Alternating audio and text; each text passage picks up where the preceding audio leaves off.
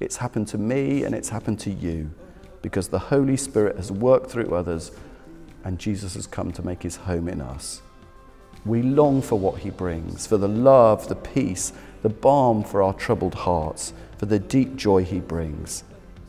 So by the miracle of grace, let us let our Lord Jesus once again make his home in us by his Spirit, that through us he might call others to open their hearts, to hear him knocking at the door of their hearts, that they may open the door and that he might come and live, make his home with them.